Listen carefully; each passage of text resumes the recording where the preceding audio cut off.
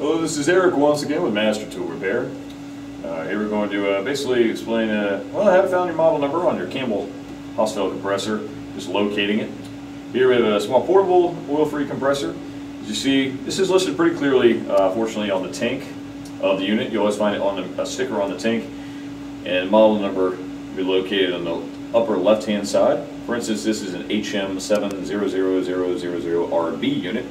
And you also find your serial number right directly below it, and serial number, is important as well. So call in with that if you're calling in for parts. And of course, you have some basic specs of the compressor on the label as well. Do you have any issues finding the model number on the compressor or it's missing? Certainly call in to a sales rep here at Master Tool Repair, and we can try to identify it for you. And that's about it. How to identify your model number. Once again, thank you for watching.